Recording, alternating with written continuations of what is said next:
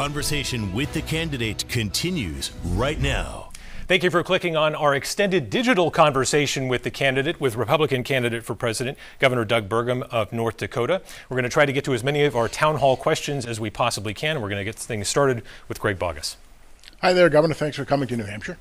Greg, good to meet you. Yeah, nice to meet you. A question you've touched upon it a couple times. What do you think America's obligations are to Ukraine in their fight with Russia? Well, I think our obligations to Western Europe are significant. These are our allies, and Ukraine, we belong to NATO. We've got all these countries in NATO, and who's actually fighting the war? Who's dying? Ukraine is actually doing the work of NATO, even though they're not a member, because they're actually on the front lines. So I think it's important that we support them. Do we support them with a blank check? No, because we have to have some accountability in every aspect of government. When we're sending these kinds of dollars overseas, we need to do that. But as we can see, when we're fighting against Russia, we can't even think about it as even like a country the way we think about ourselves, because it's really, we now can see even more clearly, it's a large criminal enterprise. It's run more like a mafia state. And the whole thing with Prigozhin and the Wagner group, that's not just mercenary soldiers fighting in Ukraine. They've got 65 shell companies. They've taken over oil fields in Syria. They get 25% of the oil out of Syria. They're taking over diamond and gold mines in the Central African Republic. Putin himself, it's estimated to be worth $70 billion now. I mean, how do you go into public service and become, and have that happen to you? So, and then the whole thing of, oh, Prigozhin's a bad guy, and oh, no, maybe he just met with Putin. We don't have the intelligence, obviously, to understand, the kind of military or civilian intelligence to fully understand what's going on, but we know that this is all criminal activity between them and the oligarchs. So I think we have to stand up against that. And as I mentioned in the preview early on, what we're doing to sanction Russian oil so that China can get it cheaper, we have to think through the whole global strategy. It's not just one thing or the other, but providing more energy to Western Europe. If we were doing that, if we'd been doing that, I don't think the Ukraine war even starts. The way you stop wars in the first place is you have strong deterrence, and you are smart enough to say, we're not going to let all of our allies in Western Europe and all of our allies in the Pacific, because we have the same problem going on in Japan and the Philippines, South Korea.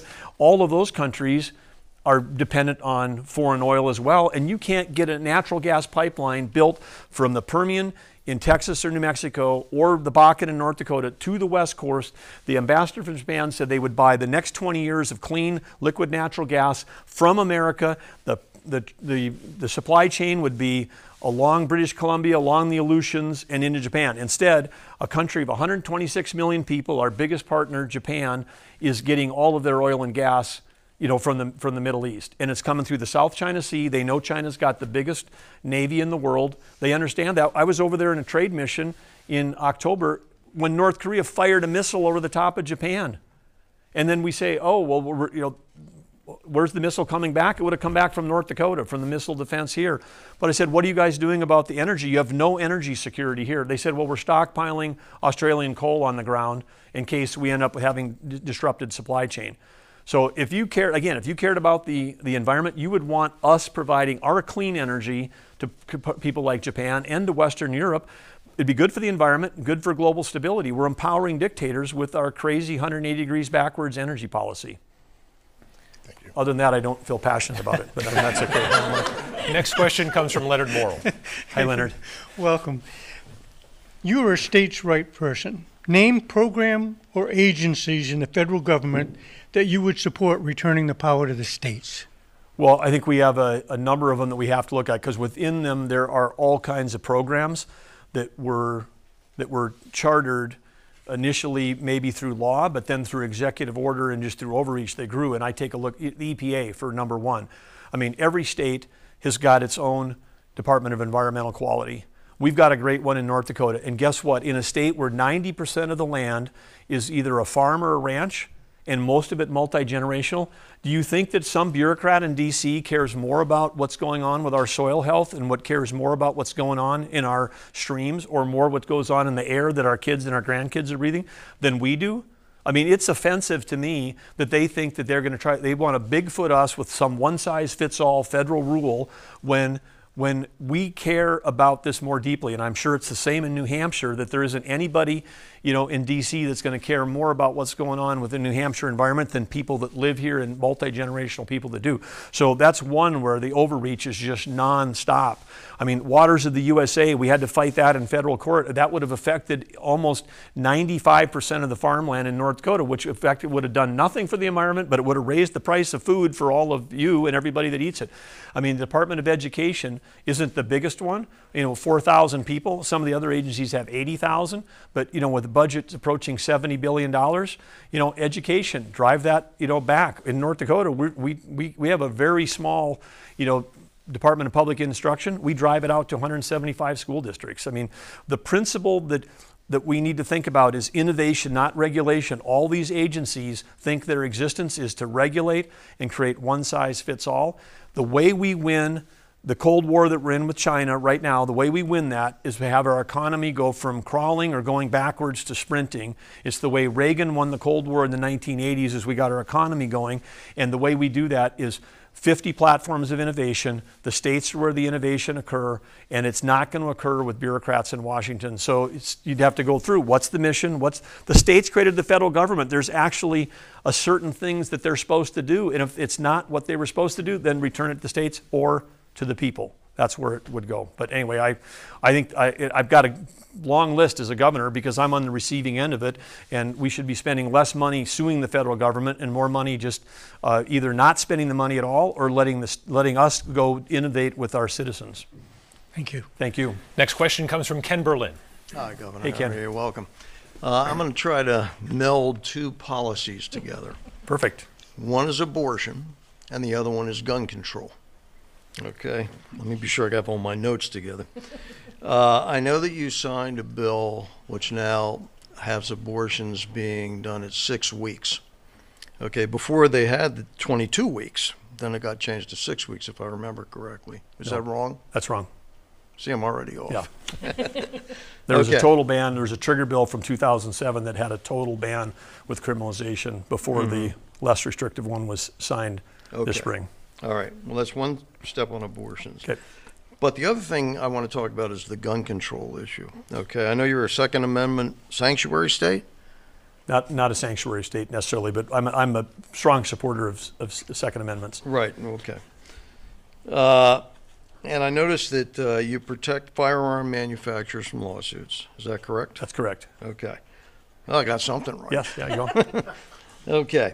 So my question is, when you are so concerned about life, being a pro-life person, and whether or not I agree with you is immaterial, but then you have freedom of having guns all over the place. And, I don't think the founding fathers thought AR-15s was going to be part of the Second Amendment. Maybe they did, but I don't think so. But what does it take in order to get some kind of, red flag laws, prohibit AR-15s, which they did before, raise the age to get a gun up to 21, that would save lives. Now, it's not going to save them all, we know that. It's not the answer to everything, and we know that. I'm tired of hearing about mental health is going to solve this problem. So I'm wondering, when you're trying to save lives of the unborn, then why can't we save lives of our children at school and the currently born? That's my question. No, thoughtful questions. Let me just start with the abortion rights. I'm a strong supporter of Dobbs. Dobbs says returns that power to the states, and that's where it should be. Each state should make that decision, and what works in North Dakota is not going to work for New York. It's not going to work for California. It doesn't even work for Minnesota. It may not work for New Hampshire, so that has to be left to the states. When we talk about the Second Amendment and the gun control, well, you're of the mindset that you're tired of people talking about mental health. The people that feel we need more mental health are tired of people saying that we're going to solve all the problems with more restrictive gun control, because we have large metros that have passed some of the laws that you've described, and there hasn't been a correlation between them having stricter gun laws and having fewer gun deaths. And so what unfortunately, like a number of these divisive topics in our country, They're great for politics because each side is able to get out the vote. Each side is able to raise money around, hey, the other side doesn't agree with what we're doing. So it becomes good for politics and good for clickbait, but it isn't good for problem solving. And one of the things that we've learned in North Dakota is when we have people that disagree, we have to figure out some way to have people together actually listen with respect and figure out a way, is there a possibility to find a solution? Is there a solution? Because, there isn't anybody that's a gun owner that wants to see, a mass shooting. There's not one that would want to see that. And so we can find common ground on these issues, but it requires listening and it requires convening. It doesn't necessarily, the first step isn't necessarily like pass a law that everybody else hates so that when they get elected they can repeal that law. This is this volleying back and forth that doesn't lead to real solutions. And so this is an area where, again, and of course when we're torn apart as a country around some of these issues, you know who loves that? Everybody that hates democracy. They're going to go, this is why democracy is going to fail. This is why China is going to prevail. This is why and with the open access to social media, and 40% of those accounts might be bots that could be run by, when I say bots, they're not even people.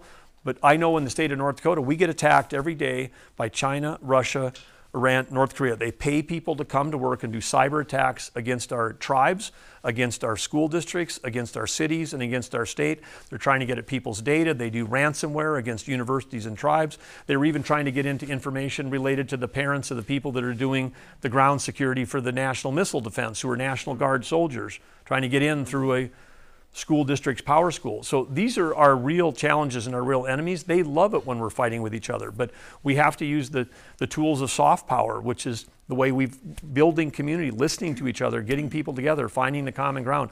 But the groups that are organized to do this, they benefit when there's more controversy. We have to have a leader that's willing to convene the people from both sides and listen with respect to both sides. Okay. Thank you. Governor, the Dobbs decision does allow Congress to act. As president, if a 15-week abortion ban landed on your desk, would you sign it? Well, I think to be consistent, if you believe in state rights, you'd have to say, why is the federal government doing this? The whole point is to let states decide as opposed to trying to have a one-size-fits-all answer. So right now, I would say no. If it's left to the states, that means it's left to the states. You can't have it both ways.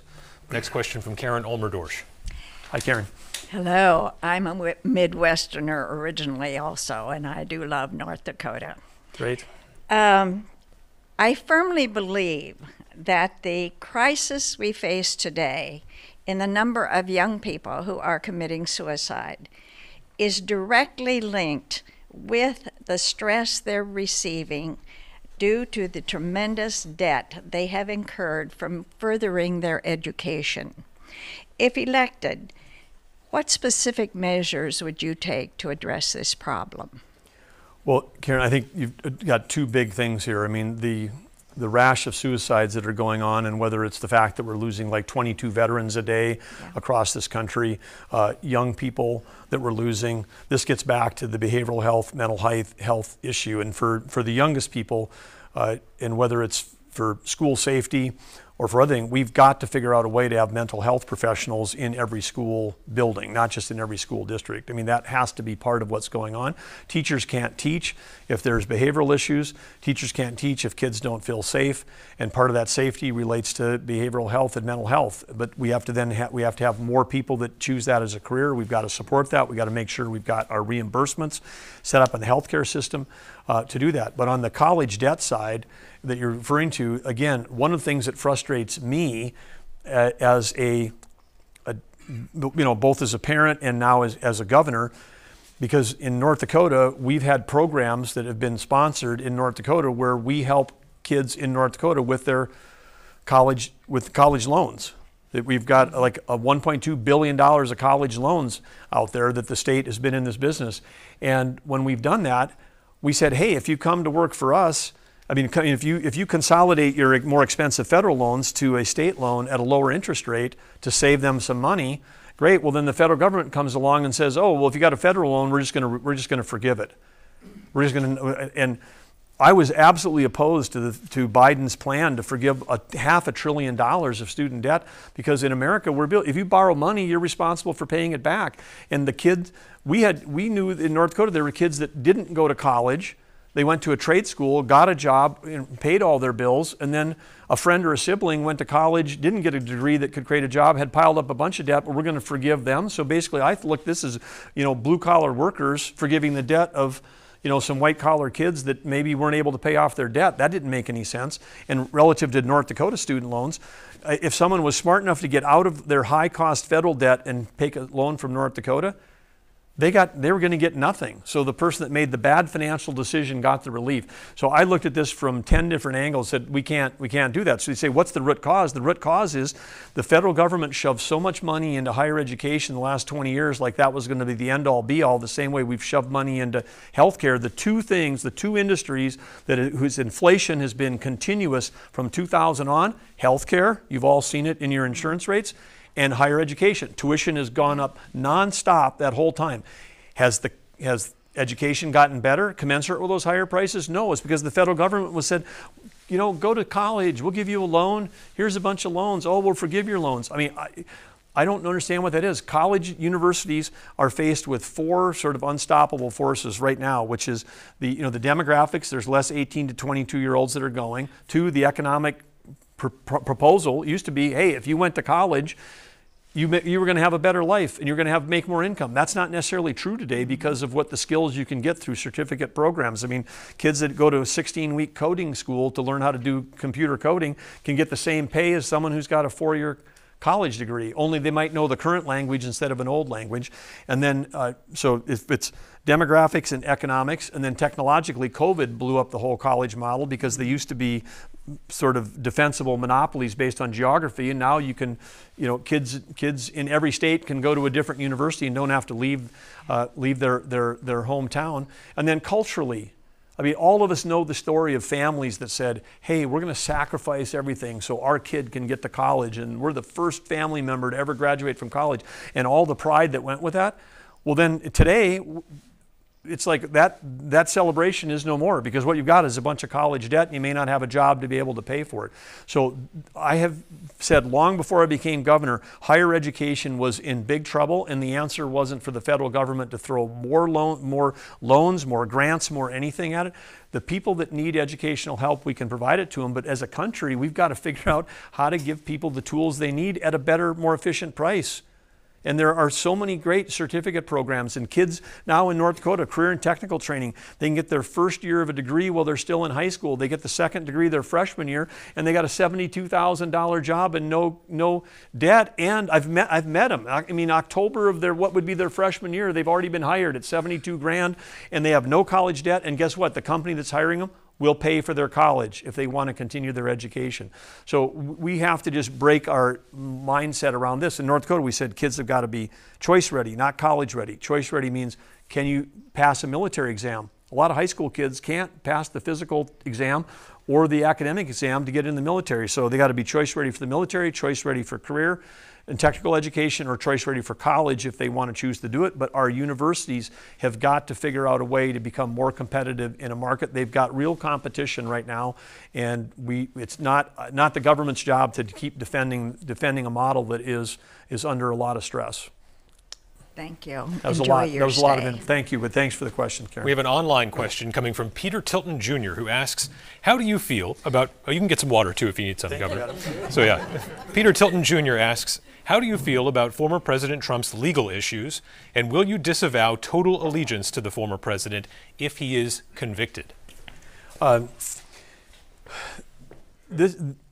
Americans today, there's a bigger issue than the one question that was asked. It's related to that, but it's a bigger issue. Is many Americans today feel that we have a double standard in our justice system. They feel that we're applying the law one way for one political party and another way for another political party, and that mistrust at the highest levels, specifically with the DOJ and to some degree with the FBI. That level of mistrust is eroding our belief in the foundations of democracy. And if we can't have, as a country, if more than half the country says they're not playing by the rules, this is the same. Then take it down to a city where we've got cities that have said, hey, if you shoplift less than $900, we're not going to prosecute you.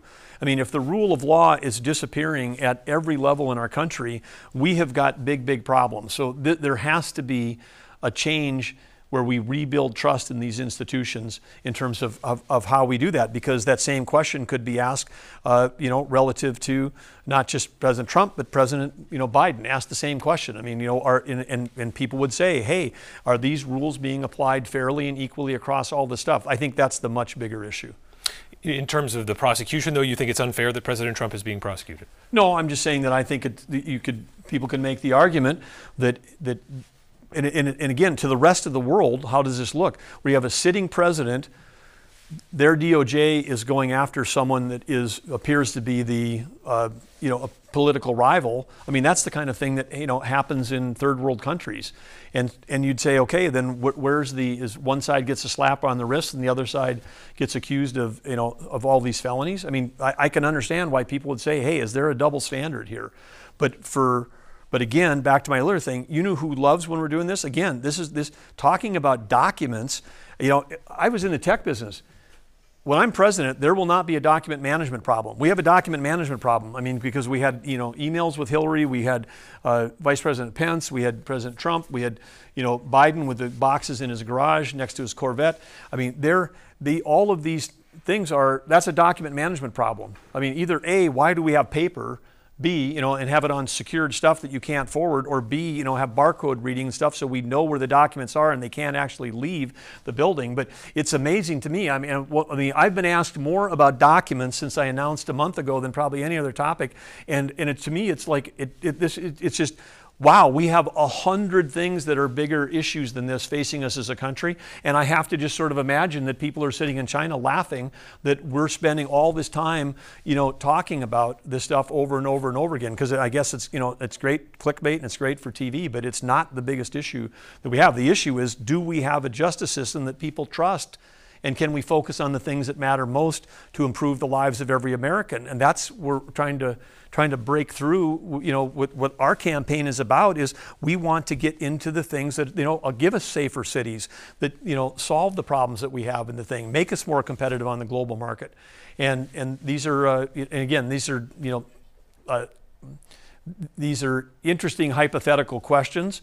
If this, if that, if convicted. Well, I'm a governor. I get to decide whether I would pardon people or not. But if someone walked up to me today in North Dakota and said, hey, they haven't had the trial yet, you haven't heard the defense, you haven't heard the prosecution, but what if it came out this way in 2025, would you pardon the person? I'm not speculating on that. Why would I do that? Let the thing, everybody's innocent until they're proven guilty. Let it go through, then talk to me about it.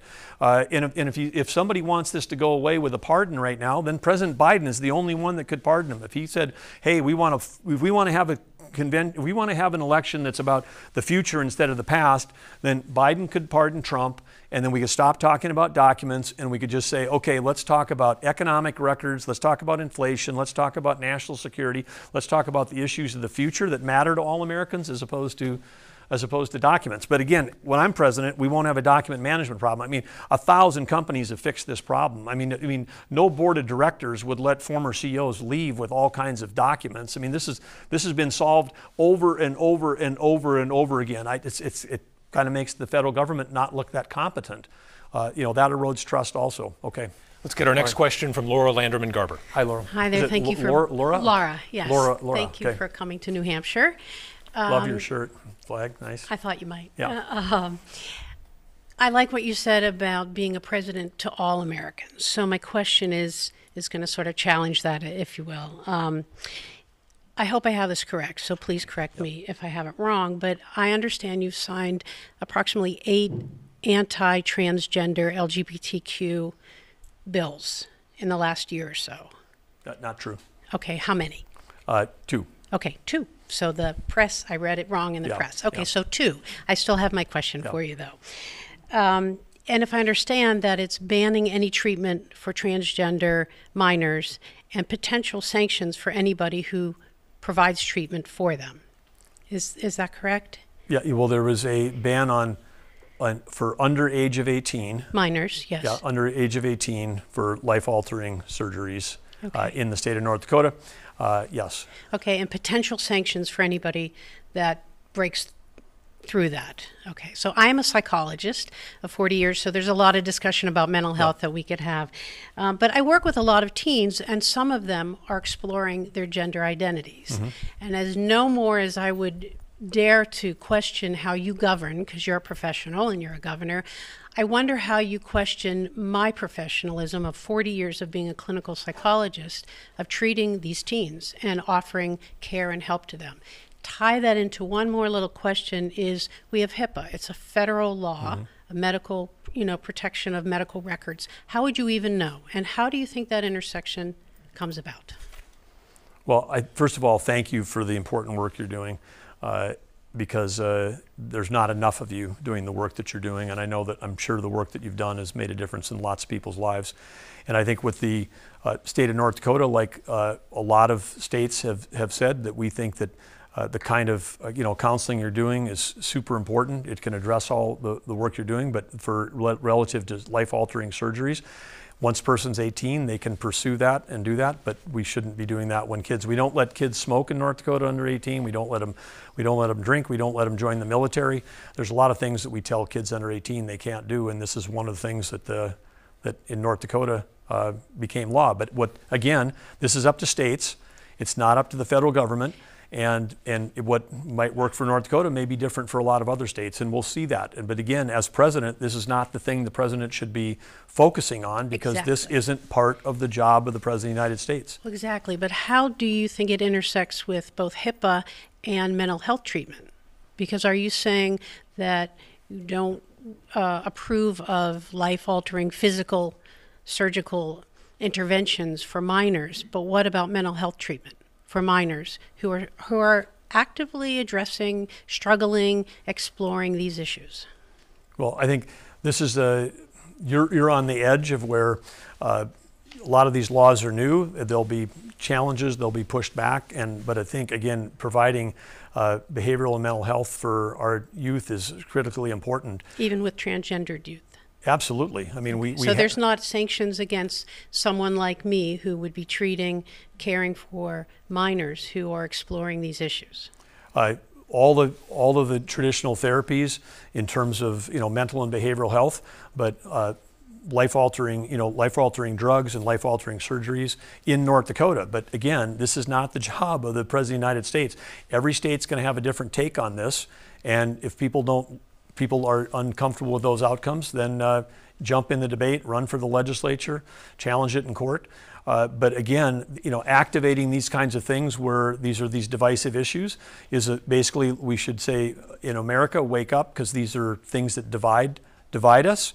And it's okay to have those debates, but we should be a nation where we're trying to think about how do we care about those that are the most vulnerable. I mean, we should absolutely be doing that. Okay, thank you. Thank you. All right, we got about 2 minutes left, Governor, and I just wanted to ask you a question about your state, North Dakota. What is the biggest thing that the rest of the country gets wrong about North Dakota? Well, I would say we throw people off with the label North, because people do presume that we are so far north, but actually North Dakota is the center of North America.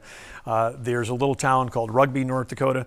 They actually had a debate with another town in North Dakota, which is oddly called Center, about which one actually was the center of the North America. But we are in the center of the whole place, and I think one of the things that people don't understand is the important role that we play in feeding the world, fueling the world. As a huge, we're an energy superpower, we're an agricultural superpower, and we also, of course, play an important role in national defense because of the large military presence we have there between the Minot Air Force Base, the Grand Forks Air Force Base.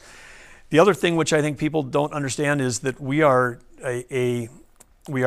a state, everybody knows we're hardworking. We have the highest workforce participation in the nation. We've got some of the lowest unemployment, and we're on track to have the highest GDP. Our economy is just completely zooming in income growth, which is something we would want for the whole nation. A report came out yesterday in the Wall Street Journal, North Dakota #1 in the country, 9.7% income growth. So that's tracking ahead of inflation. So real income growth, as opposed to we grew a little bit, but it was less than inflation. So we feel like we've got a very important role to play. And then the other thing, which here in New England, we should know when you're trying to get the size of this thing, North Dakota is the size of all 6 New England states. So Maine, New Hampshire, Vermont, Massachusetts, Rhode Island, Connecticut. And they say, you're from a small state. And I'm like, yeah, but when it's snowstorm, we got to plow, we got very few people. We got to plow like 6 states worth of roads. We got to fight, 6 states worth of floods. I mean, all the things that we have to do. So we've got a great team of people in North Dakota doing great things. And we're excited to tell the North Dakota story. Could they add one more title, Cradle of Presidents? We'll find out. Governor Burgum, thanks so much for joining us on Conversation with Candidate. We appreciate the time. Thank you to the audience, and thank you, Washington Health.